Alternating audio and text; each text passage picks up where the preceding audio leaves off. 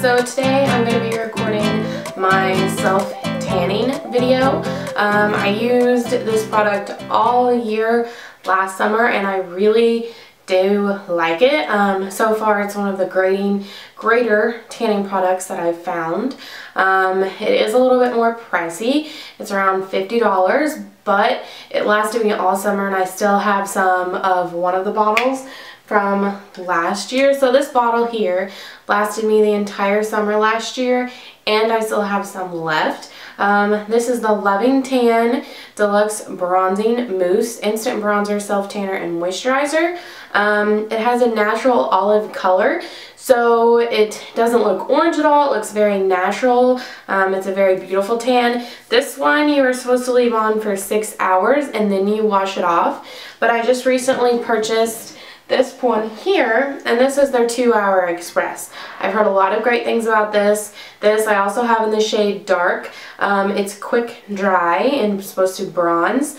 You apply moisturizer to dry areas including your hands, feet, ankles, wrists, knees, and elbows. Pump a small amount onto your deluxe mitt. Using circular motions, apply mousse directly to your body. Allow 60 seconds before dressing. Avoid perspiration or water as the tan develops. So this is basically exactly like that one, except this one only takes 2 hours. So then after 2 hours, you are able to shower and reveal a natural tan. So I'm very excited to try this one. These are streak free. I've never had any issues with streaks. You do want to make sure though that you apply a good moisturizer before. I like using my Soap and Glory moisturizer. This is an excellent one. I used it the last time and I didn't have any issues with it applying too much to my elbows or any trouble areas that you might have. So I'm going to be applying this before. Also, the night before, you can do it the day as you do it as well, but definitely do it at least 24 hours in advance. And then if you're going to do it again, I would do it that day right before you apply your tan. But you want to use a scrub.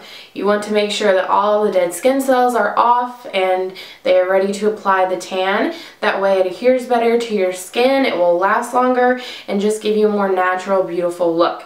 So right now I'm using the Lily Lavender Lullaby Shower Sherbet. I got this at Target. I think it was around $12.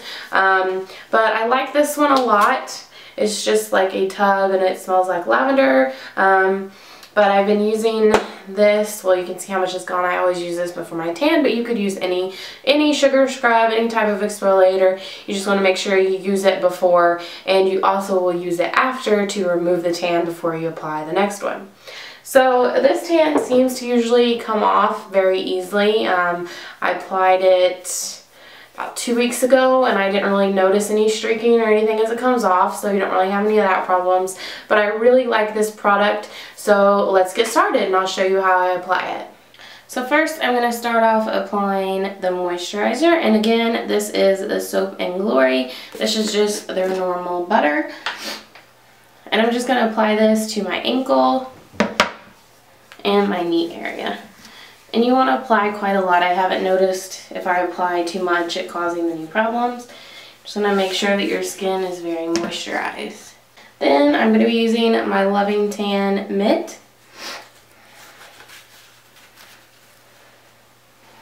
And I'm going to take the 2-Hour Express, and you want to make sure that you shake it well. I usually do 2 pumps at a time for my leg at first and then just go from there. Then you just want to apply it in circular motions, making sure that it's even. And then you want to take the last little bit and apply that around your ankles.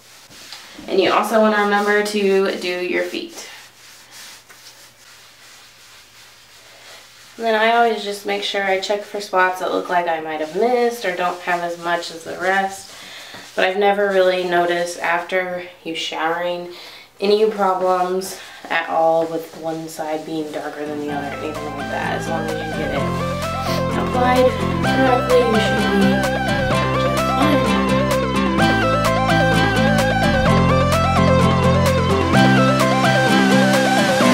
So again, you just want to make sure that you apply your wrist.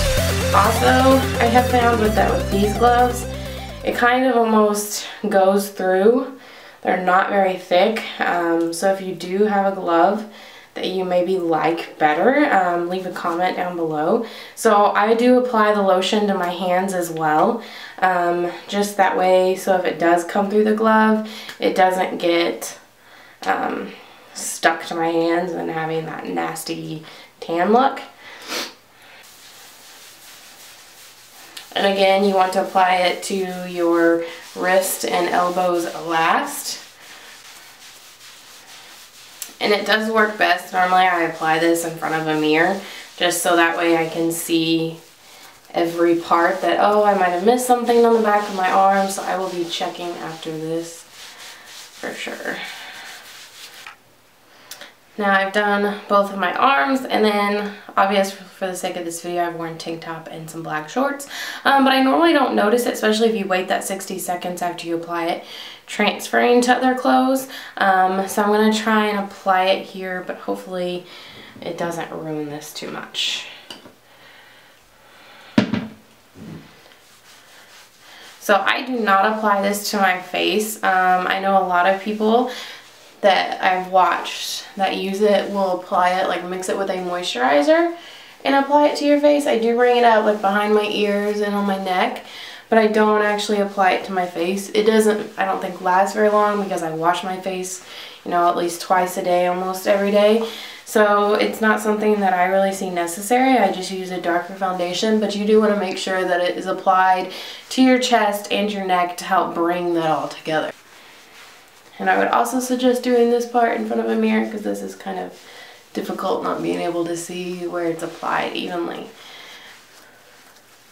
And sometimes, as you can see there, you'll get those little dark spots. As long as you try and blend everything out pretty evenly, you know, it works well for me. I don't really know, after you shower, that will just wash away. It's not going to stay there and look like that. So you just want to make sure that you apply everything very evenly, and so far I definitely think this has made me darker quicker than the normal stuff. This definitely, I think, gives you more of a bronze look a little faster. So if you're wanting something where you get a quicker result, I think the 2 hours definitely better. I almost feel like this is also a little bit darker, even though they're both in the shade dark. And then again, I'm just going to apply this, make sure it's applied to the back of my hands. And you do want to wash your hands after you use this, but just try and wash this side. But yeah, that is the end of this video. I hope you guys enjoyed this. And two, if you have any secrets about how you maybe make your loving tan last longer, it does normally last me a week, but I would like something to apply maybe daily just to help keep it from streaking as, you know, you go to the gym or anything like that. So definitely comment below and let me know, and if you love this product as well, let me know what you think about it and your feedback. I will see you guys next time. I hope you enjoyed this video.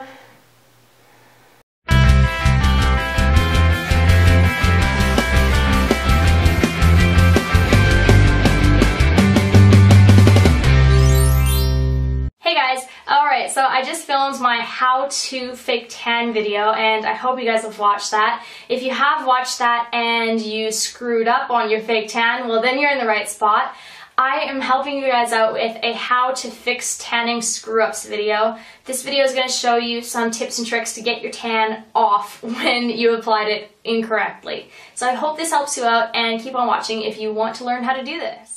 So you're welcome. For the sake of this video, I butchered my self-tan. It looked atrocious, let me add. Anyways, what I'm going to take is baby oil, which I unfortunately don't have shown here, brown sugar, a razor, baking soda, a scrub brush, and some lemon juice. So mix together your brown sugar and lemon juice, and pop that baby oil all over whatever spot you have that you need to fix. Let it sit for a couple minutes. Then you're going to take your glove scrub brush or whatever you got, grab some of your yucky concoction that is sticky and scrubby, and scrub it all over your legs, girl. Scrub, scrub, scrub.